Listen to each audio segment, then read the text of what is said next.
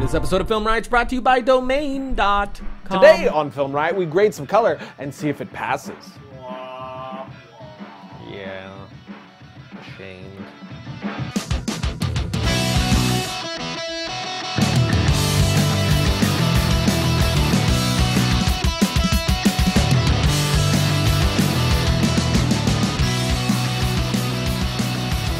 No, you're the smartest man alive. No, my kind sir. It's all you. You are brilliant. Well, if I'm brilliant, you are an intellectual god. Well, you have the brains and the looks. And you have the beard.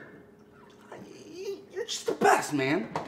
When I get married, you will be my best man. All right, I'll take that. What's with the linguistic makeout session? Can a guy just appreciate another dude? We are celebrating. I'd label it verbal intercourse, actually. Celebrating because Josh's brilliant idea. Get out of here, it was all you. What about us, both of us? Teamwork. Yeah. Wow. What are you celebrating? No more Emily. She's gone. We get to sleep safely again. What do you mean gone? We tricked her into moving back to Florida. How? It was easy.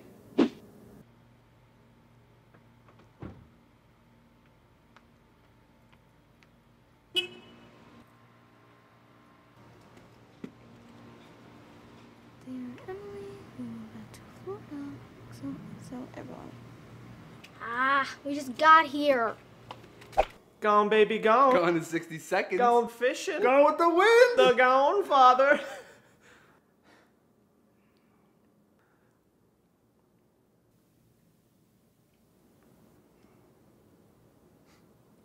Gone. So what happens when she gets to Florida and realizes we're not there? What? What do you mean? Well, clearly we're not in Florida, so when she gets there and realizes that, isn't she just going to be pissed?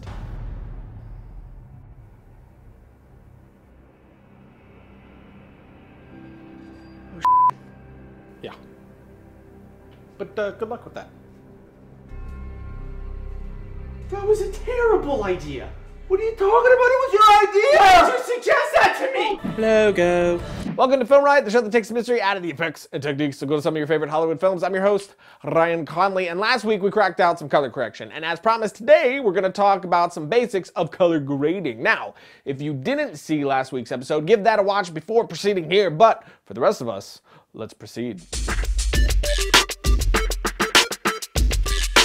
I see grading as the creative portion of correcting your image. The initial color correction is more of a technical process of balancing and matching, and now with that done, you're going to move into grading, which is where you set the tone of your image. How do you want the film to feel? And your grading is going to have a big part to play in that. Obviously, you should know what the look of your film is going to be or what you want it to be before you shoot, so you can light it accordingly. I do not believe in the whole fix it in post mentality. There are very few things that can actually be fixed in post, so your thinking should not be we will fix it in post. Your thinking should be more like we will perfect it in post. But let's get into the shot that we're gonna do, which is this one right here. Pretty basic shot, nothing crazy about it, and all available lighting. Also, you can see here that we're in After Effects. I had a lot of people asking me to grade right in After Effects instead of using a third-party plugin, so here we go. Now, you should be able to do whatever I do here in any editor, and usually I wouldn't grade here, but we will get into other ways to grade incoming episodes. So again,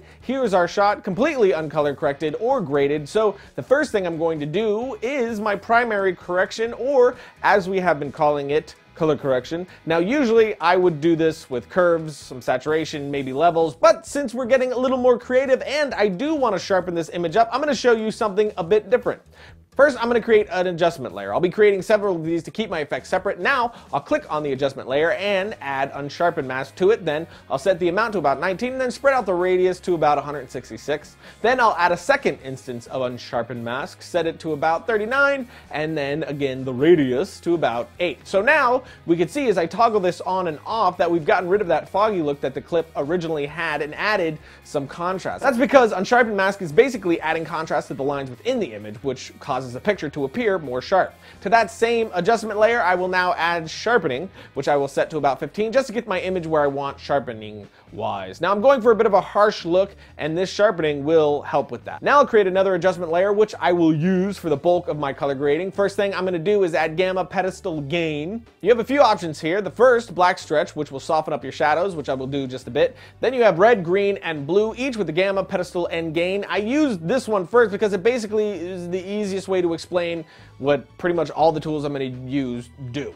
The gamma is the shadow area, so by adjusting it for any individual color, you are affecting the shadow area with that specific color. The pedestal is the midtones of your image, so that is the overall tone, and the gain affects the highlights. So I'll add just a bit of red into the shadows and the highlights, then I'll add a bit of yellow into the highlights by pulling the blue gain down a bit. Now I'll drop in curves into this adjustment layer. This works just like the other one I showed you, but it's more precise. First, you will have the RGB curve, which you can now start adding contrast by clicking and adjusting your curve. Up at the top, you have the highlights of your image. The middle, you have the midtone, and the bottom are the shadows. By moving each area up, you are lightening that respective tone, and by going down, you are darkening.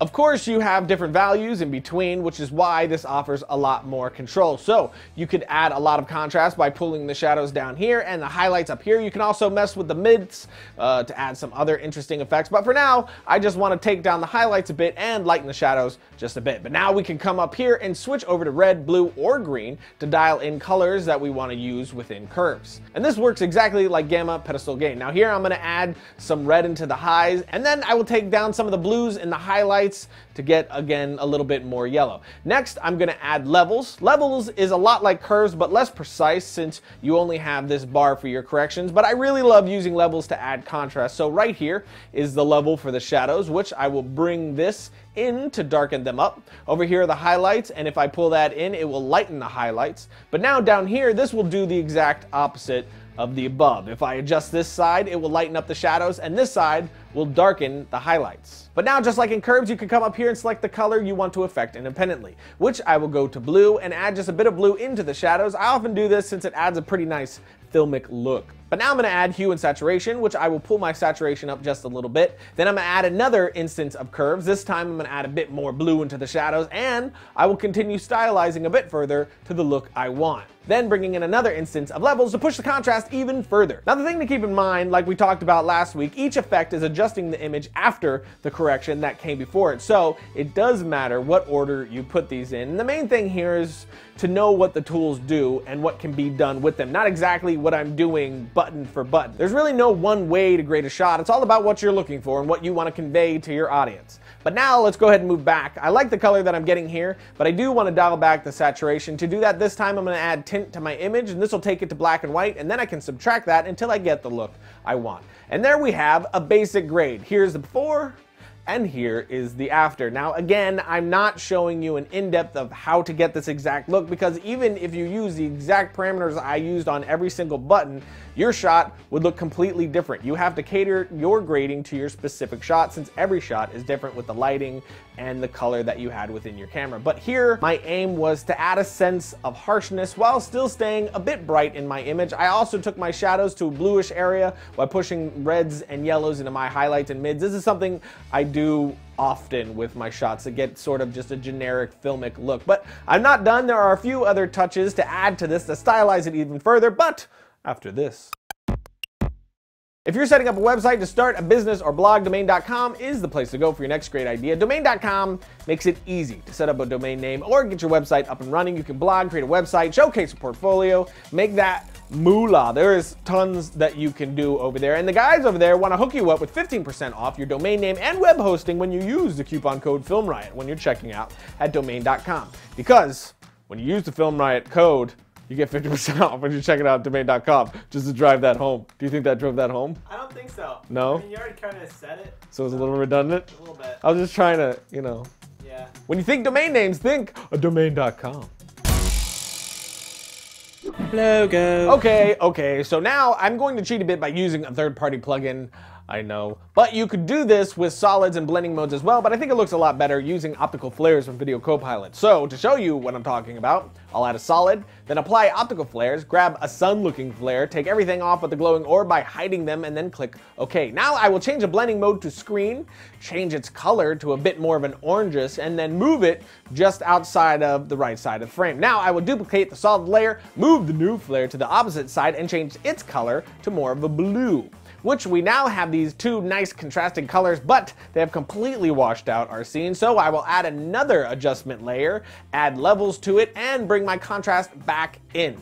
But now I think the saturation is a bit much, so I will add tint again, and then pull that down until I have something I'm happy with. So now we have our shot looking a lot more interesting and stylish with just that one easy step. Something like this is great for music videos or even your film if you use it a bit more subtly. With most things, an aggressive grade like this could get a bit distracting. But there is one more thing that I want to add, which I pretty much almost always add to my grades, and that is a vignette. So I'll add a black solid, create a mask around my actor, and feather like crazy. Now I will change the blending mode to soft light and drop the opacity to 50%. This is a really great and subtle technique to draw the eye of your audience right to where you want it. Here it is without, and now with. Josh stands out way more with the vignette than he does without it. Now you could use it a lot more harsh if you want. I like to make it very subtle to where you almost don't even know it's there until you toggle it on and off.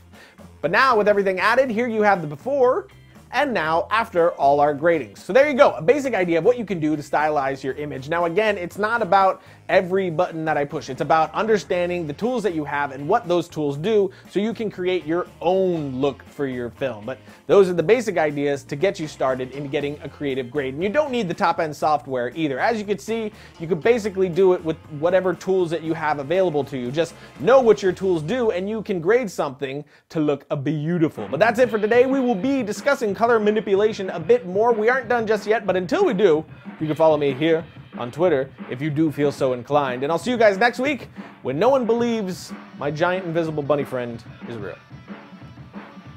Donnie Darko? No.